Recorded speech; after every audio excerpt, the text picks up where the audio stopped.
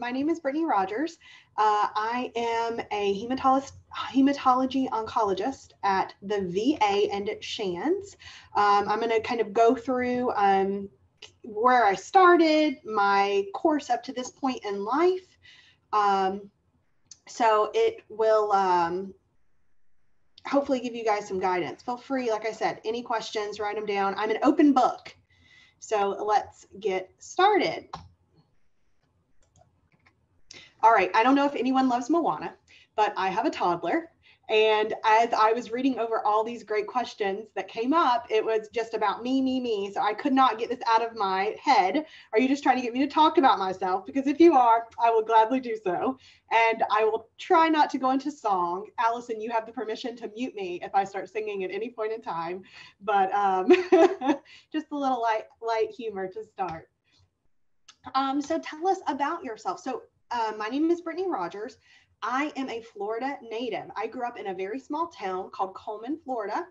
It is in Sumter County in the middle of nowhere, but close to everywhere. So this is my little small town, 600 people. I'm a 5th generation Sumter County resident. I had to ask my aunt that yesterday. And I'm of the 1st generation in college. So this is just a little bit of background information about me. I mentioned where I'm from because it's a very small, close-knit town where everyone knows everyone, and I had lots of encouragement throughout my life and interest in what I was doing. And I really think that helps me be where I am today. So I can't talk about where I am now without starting with the people that helped me get there. So I grew, when I was growing up, my father passed away, sudden death, when I was 7 years old. And I grew up with my grandmother, my grandfather, and my mom. I was the only child. So I had a big interest in health, disease, from what I observed. You know, I had family members with severe Alzheimer's. I watched several family members suffer from the effects of long-term smoking, being COPD, lung cancer, mesothelioma from asbestos exposure in the military, complications of late heart failure, behavioral disorders. I, from an early age, witnessed the power of these things, and I wanted to understand them because I felt that if I could understand them better, that fear component of them would hopefully dissipate. That's how I started getting interested. I wanted to understand these things. I wanted to help those people that were close to me who I loved.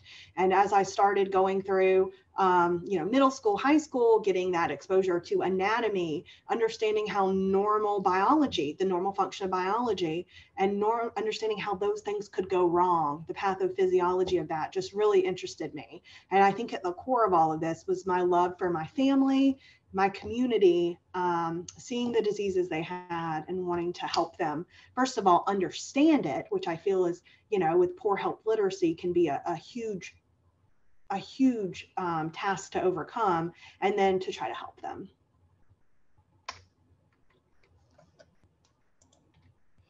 So I went to Wildwood High School. I'm going to tell how old I am. Oh my gosh, I didn't put this in initially, but I was the class of 2005. Yeah. We did not have like AP or, oh my gosh, my mind just went blank, but we didn't have any, or IB, excuse me, any programs at our school. So we had dual enrollment at our community college. So like half the day I went to community college, my junior and senior year. I knew I wanted to do something healthcare related. I wasn't entirely sure of what. I went to undergrad at USF, go Bulls. No, I guess everyone here is UF, so what can I say? But I had to go there because everyone from my hometown went to UF, so I had to be different. I had to go to USF. So I did that 2005 to 2009 as a biomedical science major. I did a minor in public health because I came in with dual enrollment courses and I had, Florida prepaid and all that stuff I needed to do something with and bright futures. So I did a minor in public health as well. And I got involved in a pre-med organization. And I know I don't need to tell you guys the value of that, but as I put this together, I really started thinking about how much my pre-med organization shaped where I am today. So that was pre-med AMWA. It started when I was a freshman. I knew the founding member of it. She and I worked closely together, and she started that organization. Throughout looking at the things I did, I got involved in the leadership of that. It started out being a small organization, but then it grew over my 4 years at USF. I started out as treasurer, I was vice president. My senior year, I was president. And it got me to meet my mentor. So I started shadowing through that program. I met a Dr. Perez at Moffitt, and then I got involved in her lab, and I did a senior thesis there, and got to work in the bone marrow transplant department research lab, focusing on multiple myeloma. So, a lot of where I am today, and a lot of the things I'm going to talk about in a little bit that helped me get through pre-med stuff, the support came from my pre-med organization. So no plugs or anything. It's purely organic how it came to my mind, but I'm glad to see you all are plugged in. So after that, when I finished undergrad, I really had a lot of self-doubt in myself. I was scared to death of the MCAT. I just said, why would anyone accept me to medical school? I'm not special, these classes are hard. So I was scared to apply, and I did not apply. I said, I need to have more under my belt. I need to be a better candidate. I don't think I'll get in. And I think looking back, that was not an advisor recommendation, but I think it was just, we doubt ourselves. No one in my family ever went to college, and why should I go to medical school?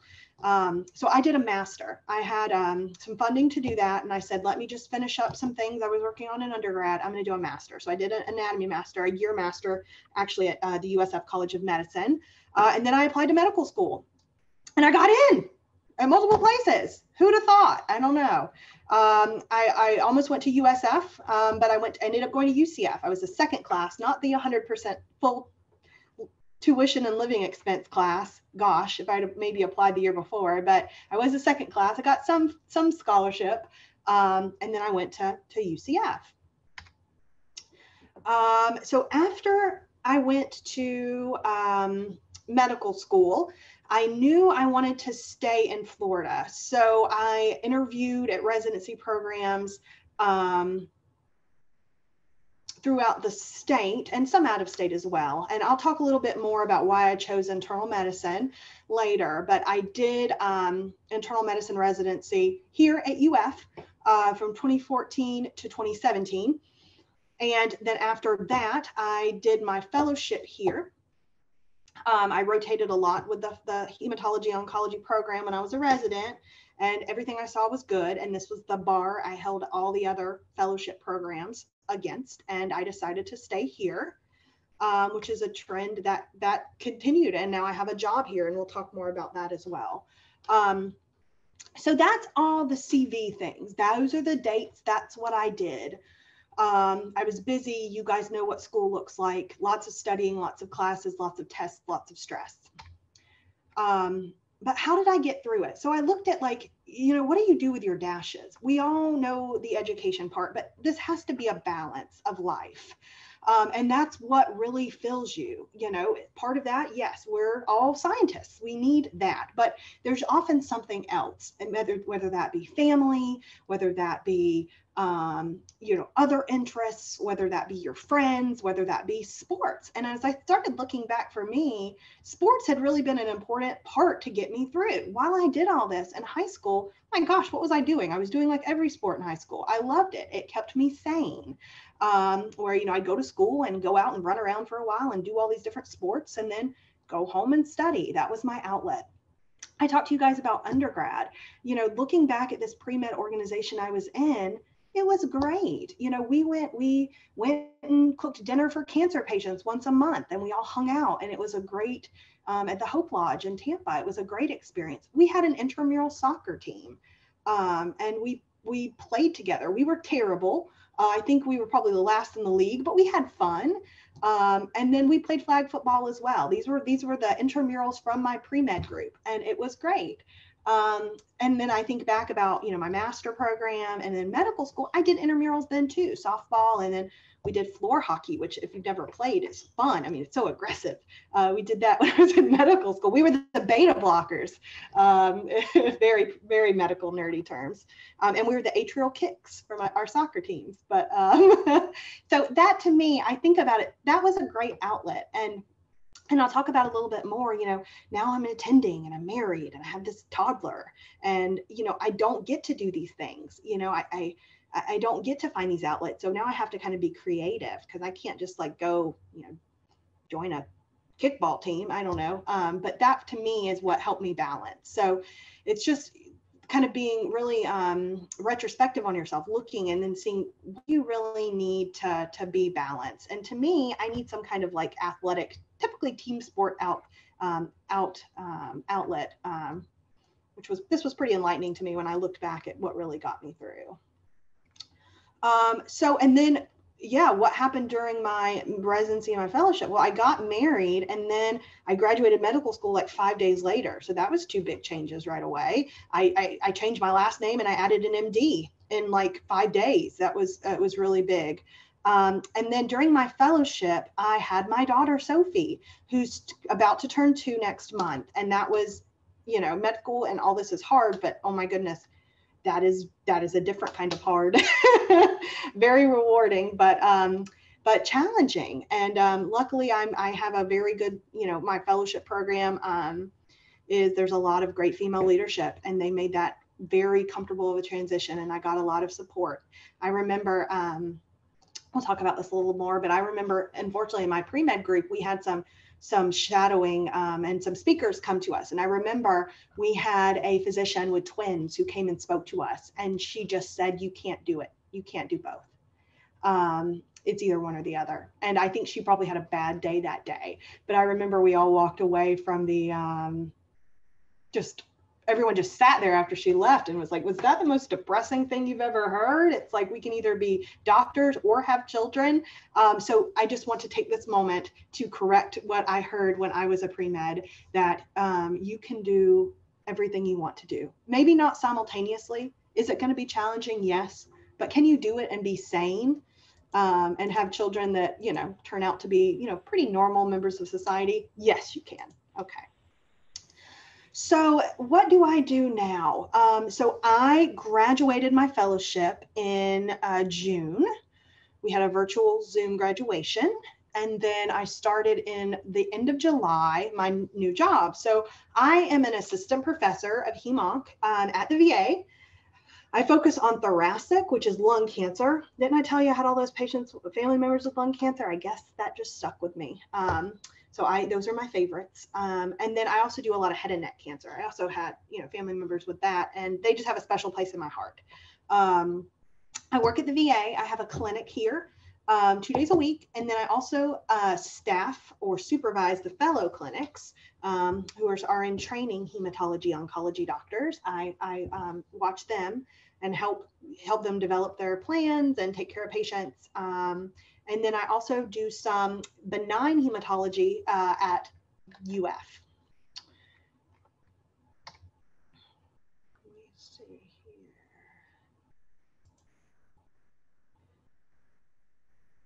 Okay, so how did I choose my specialty?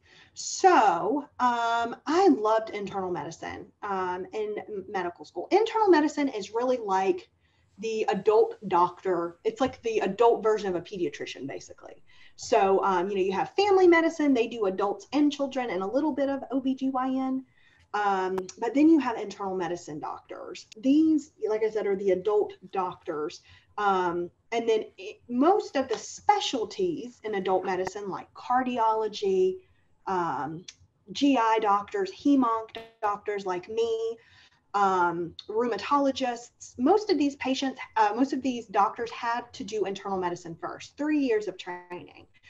So I thought I probably wanted to specialize, and I just loved internal medicine. I loved the fact that if an adult came to me with a question, no matter what it was, apart from psychiatry or can I cut this out or not? I'm not really sure about that. I could answer it. Like, what is this medicine? What am I taking? What is my problem? You know, diabetes, hypertension, COPD, cancer, like most of the adult problems, you can come to me and I'll have a pretty good answer of what to do.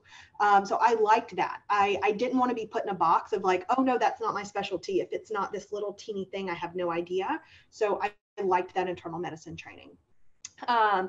And cancer, like I said, has always intrigued me. And from a biology standpoint, I thought it was very interesting. I have to understand how things work normally to understand how cancer is so advanced and what could go wrong to lead to the growth of cancer. So I have to have a good understanding of normal biology to understand the abnormal biology. So I liked that from like a pure, science standpoint.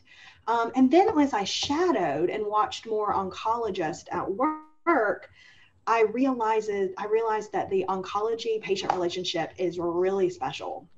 So while I'm like highly trained and very specialized, I do my little corner of the world, I really become my patient's primary care doctor, especially while they're getting treatment. If my patients are getting chemotherapy or radiation, sometimes I'm seeing these patients as often as every week. Every 3 weeks, every month, every 6 weeks, depending on what treatment they're on. So they see me way more than they see their primary care doctor, who they might see every 6 months. So I really, handle most of their issues. And I meet patients sometimes on the worst day of their life. So that's a heavy thing to do. And it's an honor to do. I've had patients, I've been doing oncology now for my 4th year, counting my fellowship. I've had patients for years. I never forget that first meeting on some of these patients, and, just the fear and the anxiety and the confusion of what's going on and what do we need to do. And the fact that I can meet with these patients in an hour, and at the end, they generally feel better. They understand what's going on. They know they have a plan. They know I'm on their team. And it's just such an honor. That's such a vulnerable place for patients to be in. It's frightening. And to know that I'm there and I make it better is fulfilling. And that's what you have to have in your job. You have to have a source of fulfillment. And that gives me mine. And it's beautiful to help them navigate these decisions and take in, to account what's important to them. And make the right decision for them, not just what the textbook answer is. How do we treat these patients? I remember, I'll just give an example now. I remember when I was a first year fellow, I had a gentleman with diffuse large B-cell lymphoma, which is an aggressive type of lymphoma. And he tried first line chemotherapy, which we treat with aggressive chemotherapy. And I repeated a scan on him. And after a couple of cycles, his cancer didn't listen at all. It got bigger. It went somewhere else. Oh no, he's progressed. And I remember just feeling a heat wave when I looked at that scan. Oh no, how am I going to tell him this? He's tried so hard. He's given up so much for this treatment, and he's done everything right. And that's the thing, like these patients, they do everything right. But cancer's rude sometimes, and it doesn't listen to us.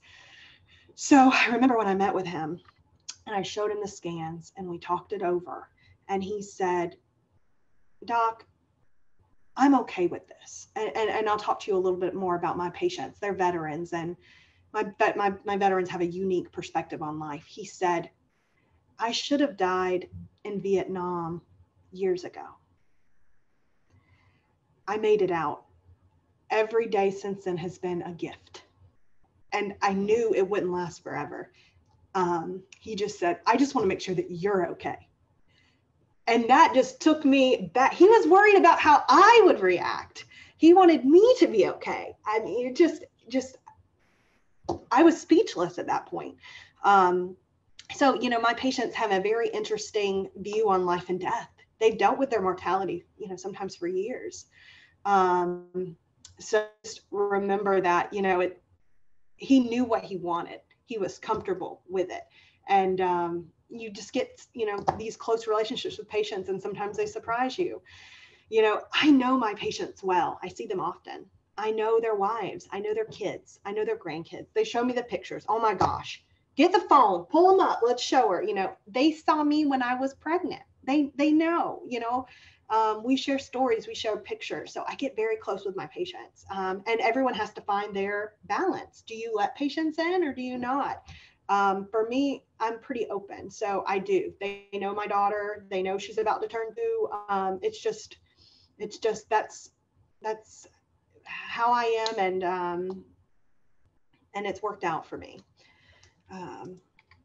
So what is my lifestyle like? How do I balance work, family? This is what I call myself. I am the chaos coordinator.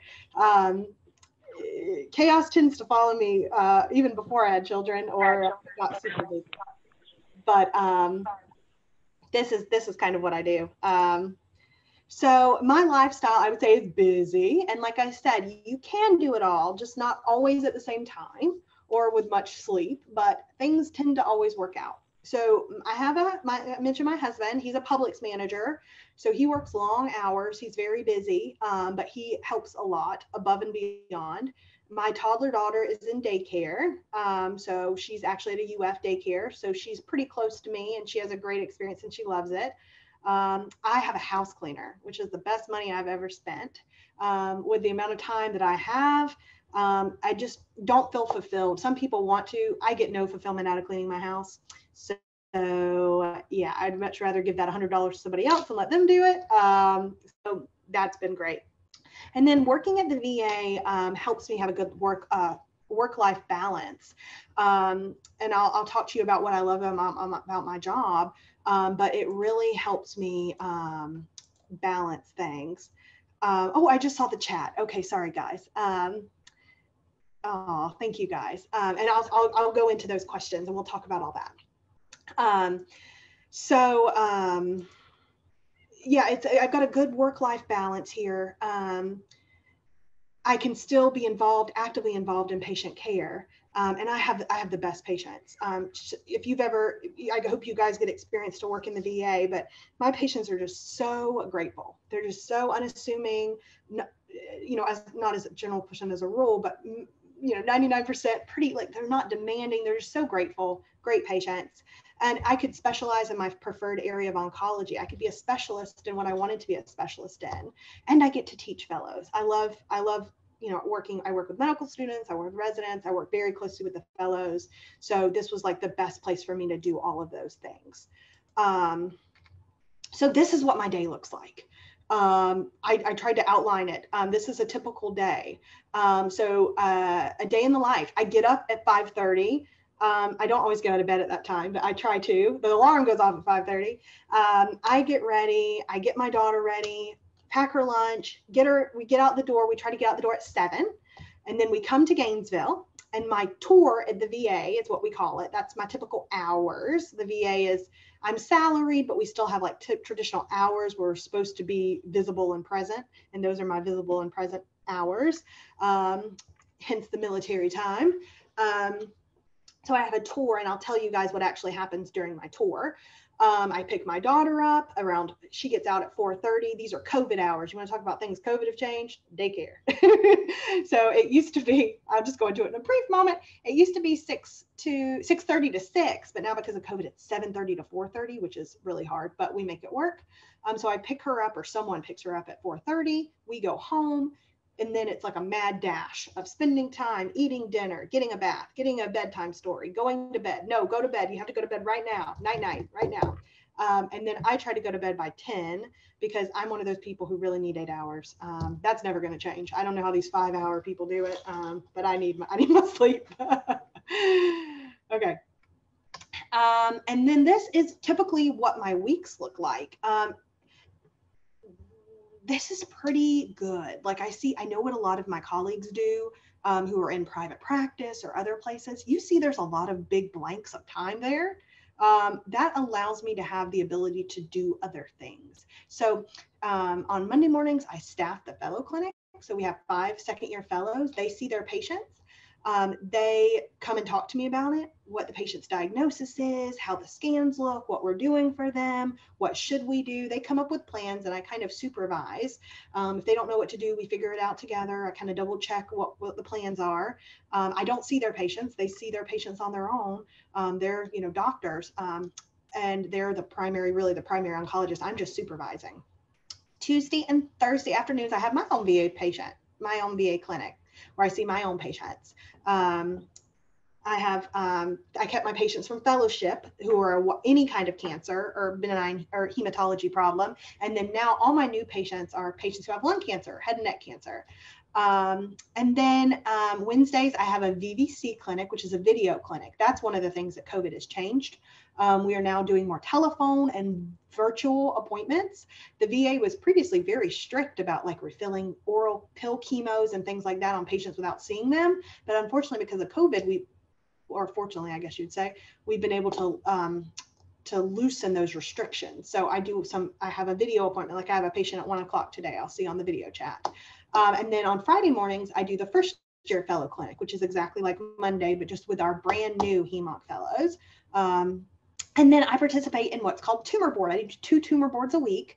I do the head and neck tumor board on Wednesday mornings, and then the thoracic tumor board, which is really great. That's a meeting with like the surgeons, the radiologists, pathologists, radiation oncology. Basically, we all get together, the way medicine should be, in one room or one Zoom chat. And we discuss a patient, we look at their imaging, and we all together make a plan. So right away, I know if the surgeon says, yes, this patient should go to surgery, or radiation says, you know what, I don't think we can radiate them. It's just everyone in one room making a decision together, which is really great. And it's a good thing. And I love being part of those. And you can see at the bottom, these are other ways I fill my time. So I cover the VA hospital 12 weeks a year. With the fellows, doing any new hematology oncology consults that come in. So the fellows will go and see the patients, and typically I just staff or hear about them. I'll see the new patients and we come up with a good plan. And then I cover some weekends here at the VA as well for the HEMONC. Those are typically just by phone. I rarely get called. We don't get a lot of consults at the VA on the weekends. So I just kind of staff and we make plans. I haven't, knock on wood, never had to come in yet on the weekends. And then I do a few weekends of the year at Shands doing benign hematology. So, sickle cell, thalassemia, this person's bleeding, this person's clotting. What do? I do some of those. I typically don't get called after hours. The VA doesn't work that way. I'm not really on call in that way. I can get called on my Shands weekends, but important to know that I'm not getting called all night long. As a fellow sometimes, but not as an attending, which is good.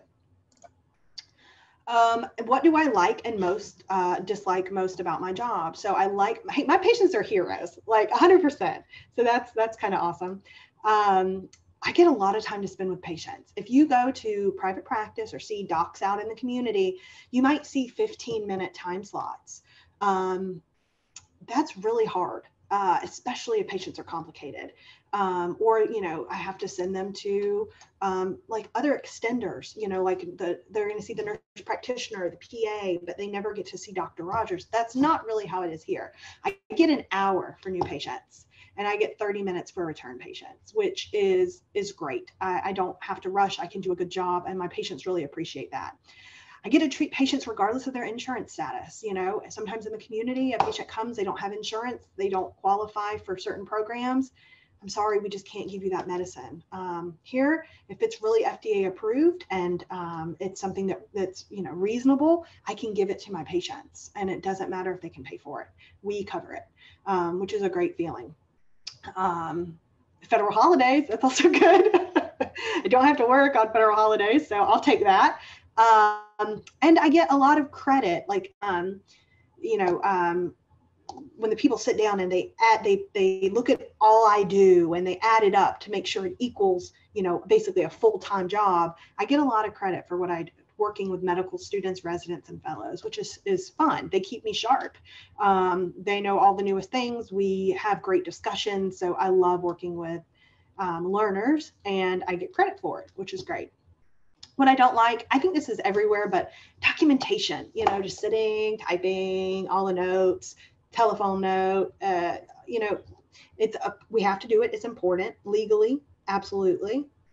I like reading my notes later, but I don't love sitting down for a couple hours writing notes. But I've gotten much faster with this now. And it's a necessary evil. So I guess I will just accept it. So this is what typical compensation looks like for someone in my career, and do I feel it's fair and adequate? So I looked this up. The average hem-onc physician in the United States makes somewhere in the upper 200,000s to, I mean, if you're in private practice and you're just booming it out, I guess, close to 400,000. So this is doctors who've been, practicing for 1 year versus doctors who've been practicing for their entire lives. So I'm fresh out of fellowship. So this was my VA contract. So this is what I make. I had a little bit of a signing bonus with a two-year agreement. I think it's fair and adequate. You see all that free time I have. I get off at 4 o'clock every day, and most weekends, I'm not getting called. I don't have to be here. So you can't really put a price tag on a quality of life for me. Some people are like, I want to make as much as I can. I want to have a good life, be able to have a car and a house and support my daughter.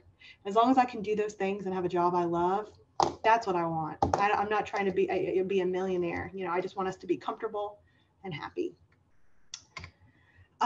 So how can my career change? So hem-onc is fast changing. And I'm speaking mainly for both, but mainly from oncology. I get something called the ASCO Evening Post, and it basically sums up what's happened recently in oncology. Almost every day, there's either a new trial result, a new drug approval. The FDA has approved this. Oh, now we can use this and that. So, I mean, it's the rate that the information is being accumulated is rapid. That's why I think about people who are like in community oncology and kind of, many years out of fellowship. It's hard to keep up. That's why I love being involved in the academic medicine, where I'm involved with fellows and learners, because we're talking about this. It's on the forefront of our mind, and it helps me keep up better.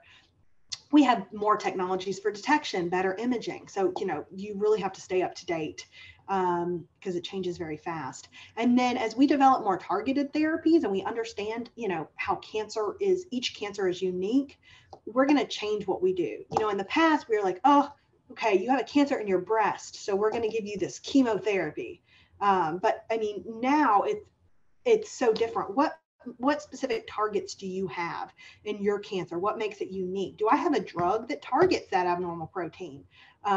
So we're focusing more on each personalized medicine, treating each cancer differently. So I expect that shift will happen over time. And I think people are just going to get more specialized. It's going to be, I think, more challenging to be a general oncologist and see a lymphoma, and then I see a leukemia, and then I see a head and neck, and then I see a bladder cancer, and then I see a cervical cancer. Oh my goodness, like that's a lot of data to keep up with. So I think it's going to just be more challenging to be a general oncologist, and I think everyone's going to have their tumor type. And I hope we're going to see fewer smoking related cancers. There's a decline currently in lung cancer, and I hope that happens. And then I think we're going to also see fewer HPV-associated cancers. I'm seeing a lot. 70% of new head and neck cancers are not related to smoking and drinking. They are related to HPV. That's the importance of the Gardasil vaccine, both in males and females. So I hope as we eradicate HPV and I hope we're going to see a decrease both in cervical cancer and in head and neck cancer. I'm seeing 50-year-olds with head and neck cancer from HPV. It's just really sad. What should people consider in my profession before going into it? Like I said, prepare to be a lifelong learner. You can't be like, well, when I was back in medical school, we talked about this lung cancer, and no. It changes. It's rapid. By the time you go 3 years, probably a lot of what you learned, it's going to be obsolete. So you've got to be on the edge of your seat. It's rewarding. It's an honor to treat patients with cancer, but there's going to be an emotional burden to it. And the depth of that is going to vary from person to person, how empathic you are. Can you be, I think there's going to be a fine line between being between having empathy versus kind of being able to remove yourself from the situation. So every person has to answer that for themselves and find a good balance. And there's a diverse job market. Like I look at my co-fellows who have graduated in the past, 3 or 4 years. Patients can go, you can go into academic medicine, private practice. Someone that just left here recently is doing hospital oncology, where they're in like a private practice, but they only see their patients for the practice while they're in the hospital. So, he's like on a week, off a week, which is kind of like what some hospital docs do. So that's interesting. I have another former fellow. She's at the FDA now. She approves all these breast cancer drugs that are up for approval. She reviews them all. And so that's really nice. She specializes kind of in that kind of form, or being involved in research. So there's a lot that you could do. And then how do you cope with or prevent burnout? So I do a lot of different things. Spending time with my daughter and my husband, that's my daily, relaxation, calm down. I have 2 little dogs that I love to go on walks with. We used to travel. I used to do Zumba. I loved it right before COVID, and now I haven't. But I like to cook and bake. I like to read. I've been reading for pleasure lately after I finished my boards. And then I have good friends. And I think good friends and family, and it's that all of these things together have helped me kind of get through it. So let's see. I know there were some questions. See, I keep losing the chat. Okay, here we go. Okay, I'm just going to kind of scroll up and kind of go through some things if that works for you guys. Okay, so we talked about, Eric, how it might change in the future. COVID has changed and affected, when a lot of clinics stopped seeing patients, oncology didn't stop. Cancer does not wait for COVID, unfortunately. So we were working at 100% through all of this. Our patients continued to get chemo and continued to get treated. They can't wait. I'm worried that some patients, getting like surveillance scans and things like that. I worry patients not getting mammograms. I just worry if we're going to get some later cancers that could have been picked up early at later stages, unfortunately, in the next year or so. But, we made some safe changes for our patients, like in our infusion room. Typically, that's where patients who get chemo, they sit in recliners and they get their IVs, and there's like 19 of them in a room, and previously their family could come in, everybody's eating and talking, and so now it's just the veterans, they're spread out. So that's changed a lot, and we're doing more telephone and video. So is internal medicine the only residency you can do and then do a hematology fellowship? So if you wanted to do adult, then typically yes. Now I think, and I could be wrong, I think family medicine may be able to, but I'm not entirely sure about that. But typically it's internal medicine. Like everyone I know of that did internal medicine, unless of course you want to do pediatric hemonc. Then you would do pediatrics first. But I'm 95% sure the internal medicine is the only way. What would you have specialized in if you continue? So yeah, so I did my internal medicine for 3 years, and it was just pretty, I guess, general at that point. Internal medicine in itself, some people specialize. Like I know someone who does. They didn't do endocrinology, but they're kind of like an internal medicine diabetes specialist. But most of the patients, most of the people that do internal medicine just tend to be general and have their own patients and do kind of all of the primary care for their patient. What advice would I give to people interested in an MD PhD program? Oh, I'm not as up on this. And how would you apply? I'm not a good answer to that. I'm sorry. I know that one of my co-fellows did that, but there might be someone better to answer that than me. Oh, thank you guys. Yes, you can balance it all. You can do it. Yeah, so thank you for asking, Lindsay, about the maternal leave for my fellowship. So I kind of did something crazy. I did a year's worth of call. So I had my daughter in the end of November. I did a year's worth of call from July to October. So while I was like 7, 8 months pregnant, I just went ahead and did my whole year's worth of call. So like every other weekend I was working, I did my night phone calls. So then once I had my daughter, I didn't have anything to do from November until July, meaning like after hours of work. I didn't have any nights and things like that. I thought that was good. It's a little crazy, but my pregnancy was uncomplicated and I had no problem with it. So I just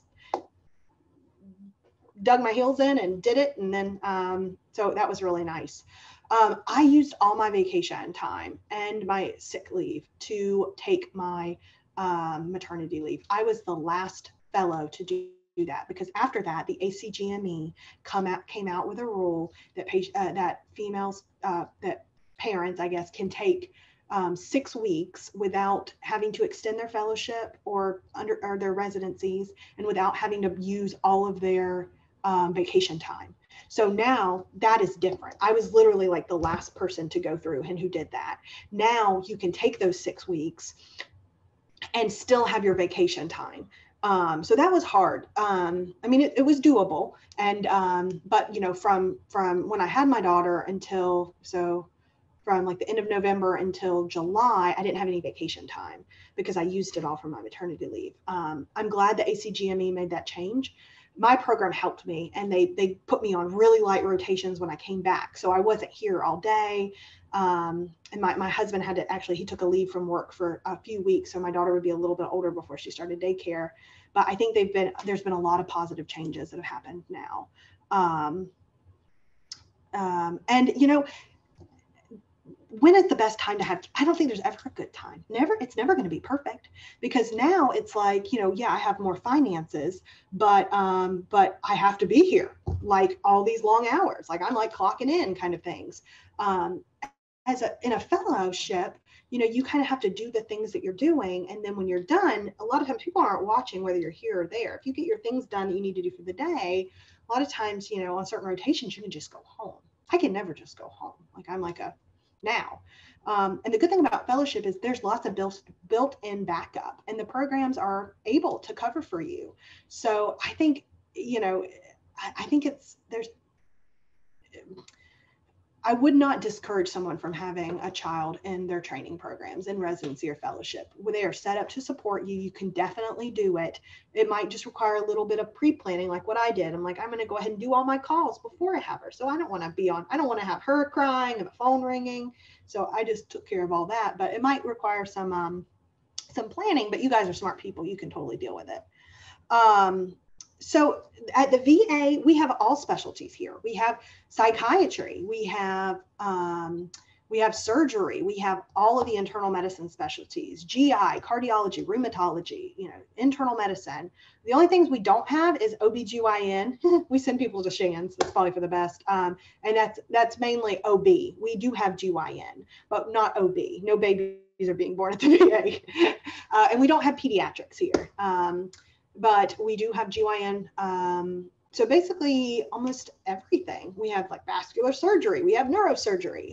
It's great. Yeah, so it's staying mentally healthy.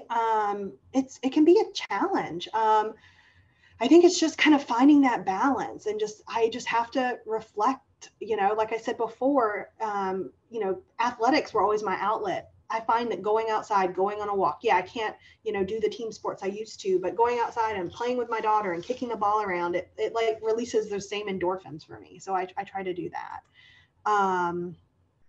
So the mortality rate, that's a good question.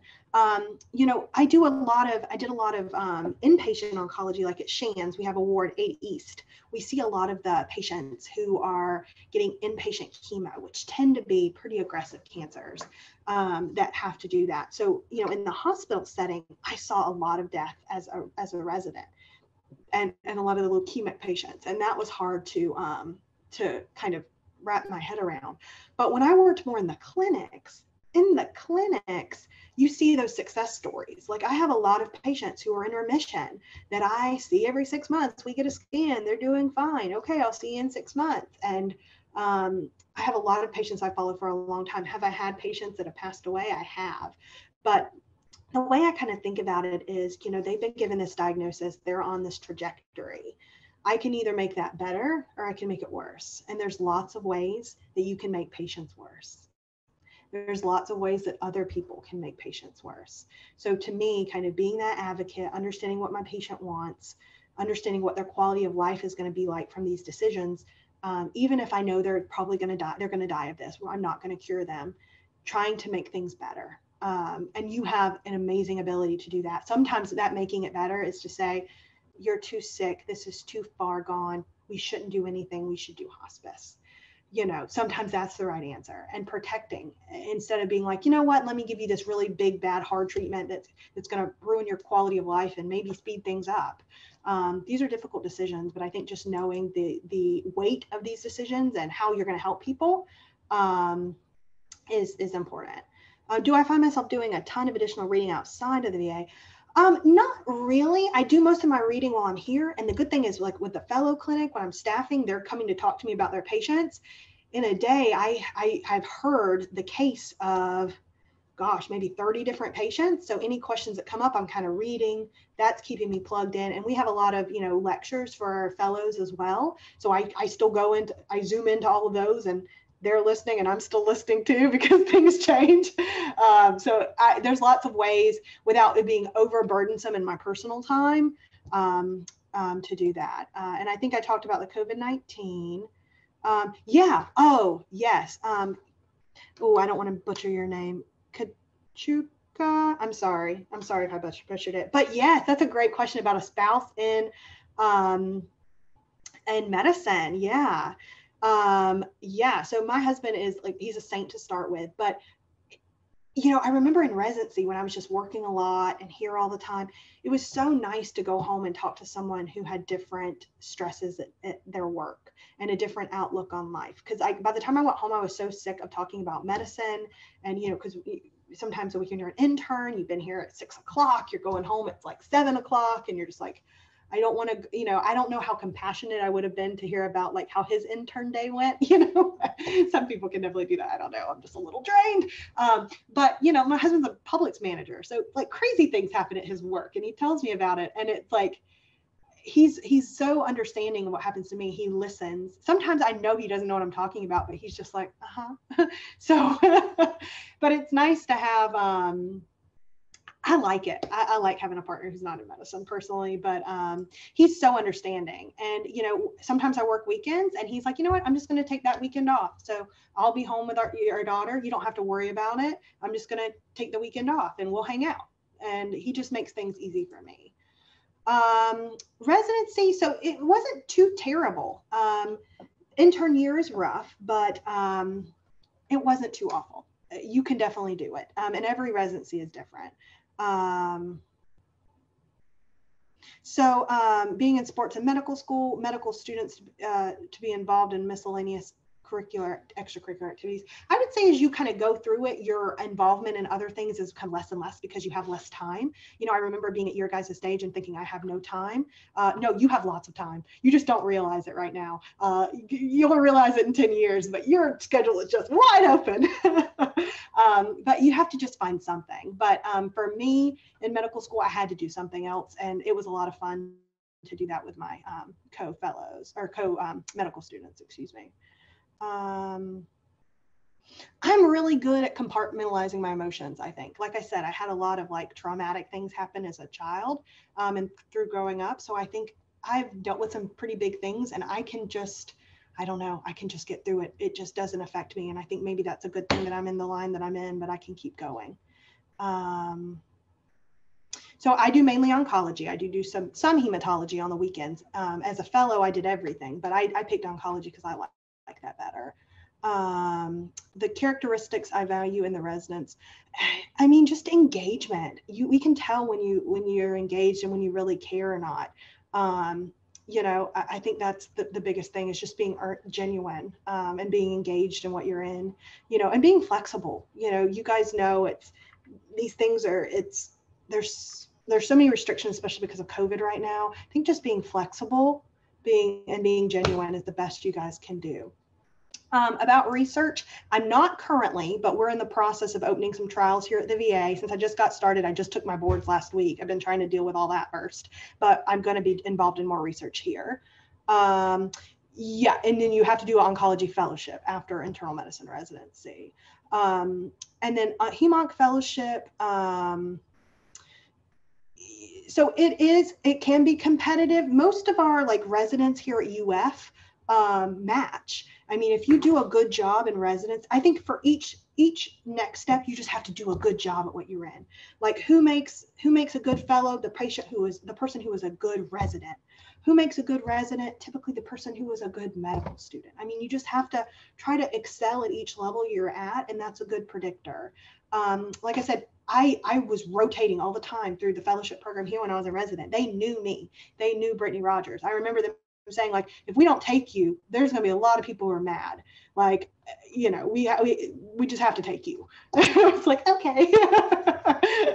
But I think just, you know, you just have to show your interest. And even if you don't want to go someplace internally, you want to go somewhere else, then show it to the people who are going to write your letters. I read a lot of letters, and really, when somebody really likes you, their letters are different. You can see just like he came to clinic, he was there, you know, as opposed to someone who really backs you up. You put yourself in those positions and be known.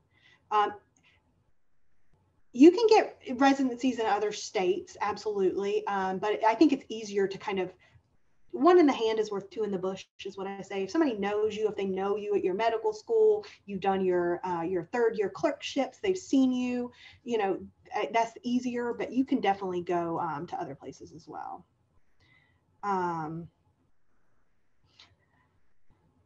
Oh, the MCAT, I don't have any tips. It's just, you get through it. So much of it is not going to apply to the rest of your life. I don't think about physics at all. It's one of those things you got to check off the box. It does not define you as a person. Just do what you got to do, get a good score, and then you'll be an awesome professional at whatever you do. I wish they'd get rid of it. I don't know if I can say that, but I think it's annoying. You know, yeah, Joe, I wish I would have had my daughter earlier. I think about that sometimes when I'm tired. I'm like, man, if I was like 21 right now, I could be like running around and doing all this stuff. But it was the perfect time. It was the right time for my family, for my husband and I to do it. But I think it all works out. There's never a perfect time, but that. Yeah, it's hard to keep friends from medical school. I think you just have to make the time. Just be there for each other. You know, I just had one of my best medical school friends.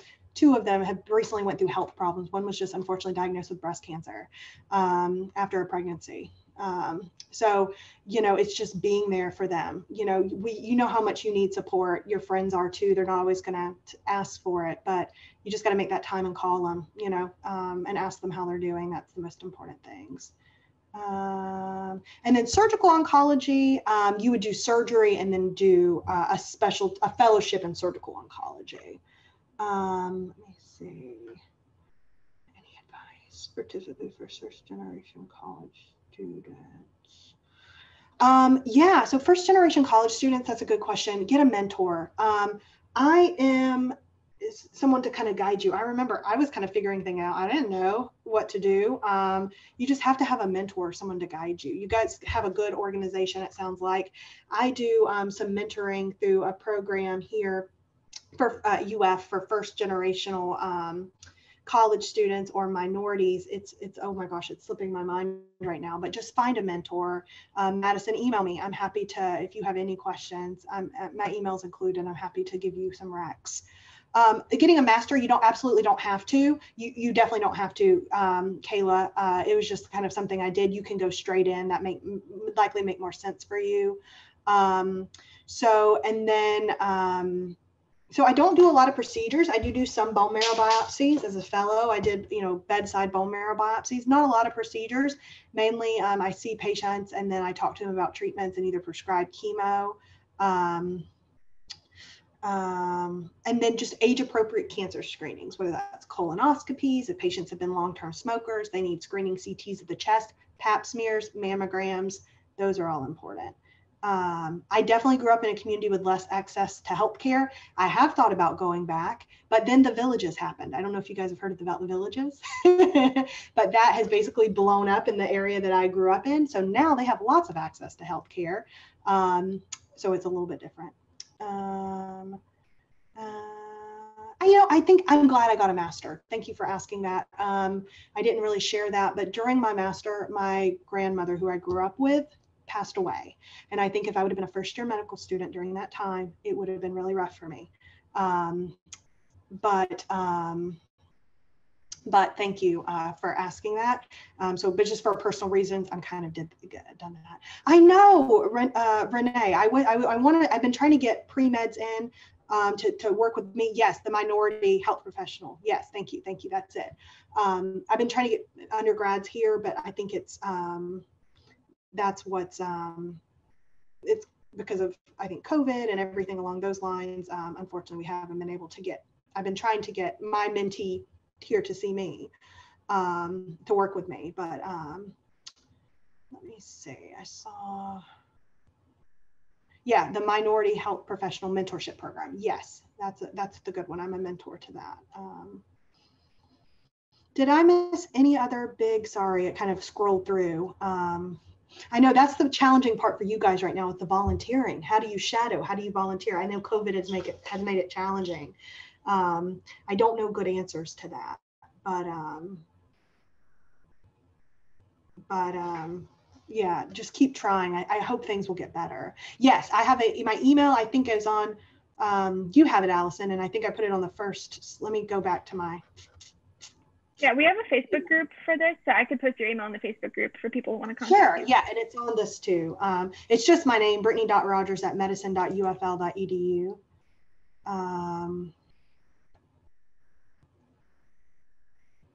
Oh, and what happened to the villages?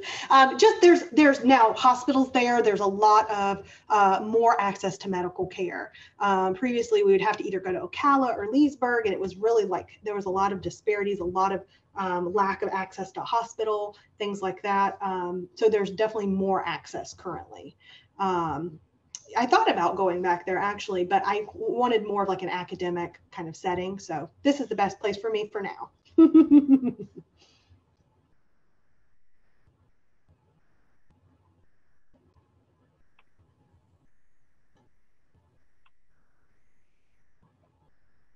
Oh, thank you guys.